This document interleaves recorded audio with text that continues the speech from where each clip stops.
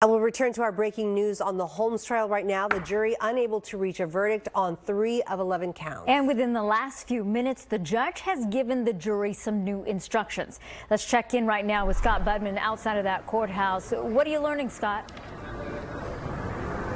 Yeah, it's what you said, Laura and Chris. The note that came back from the jury told the judge, we are unable to reach a verdict on 3 of the counts. Now, remember, there are 11 counts that Ms. Holmes is accused of, 9 of fraud and 2 of conspiracy. So we don't know which 3 the jury is hung up on. Now, as far as the very latest, we do know that the judge has instructed the jury to essentially go back and keep working.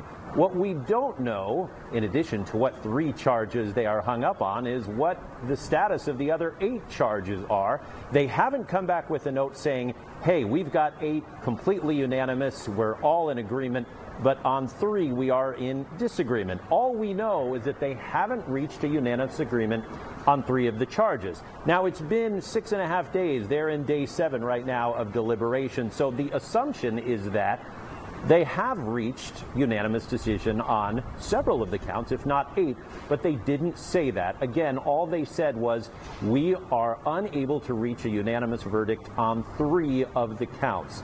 So, without naming what those 3 counts are, the judge said, here's what I want you to do. I want you to continue to take your time. I want you to continue to be patient. I want you to continue to assume innocence. All of the original jury instructions, but he did say, get back in there and continue. And we don't know how long that continuation will be.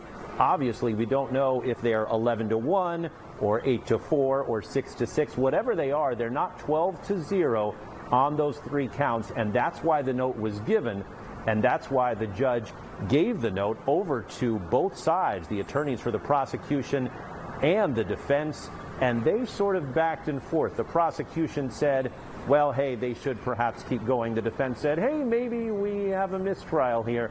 But it seems to be that the judge is saying, at this point, we're not done.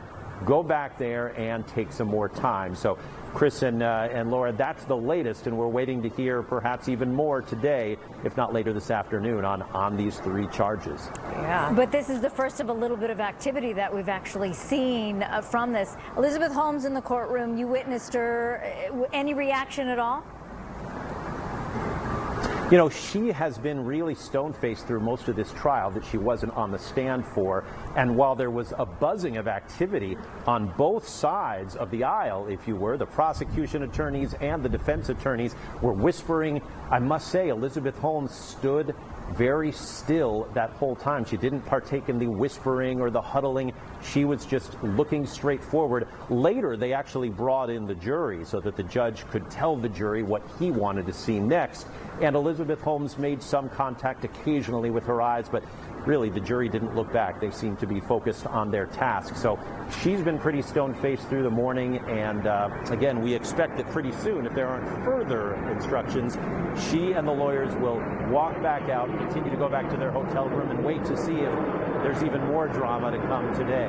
All right, yeah, the judge essentially saying, keep trying. Get back at it. We know that. All right. Well, we keep watching. We know you'll return to the courtroom as well and bring you the very latest, if there is any. Thank you very much, Scott.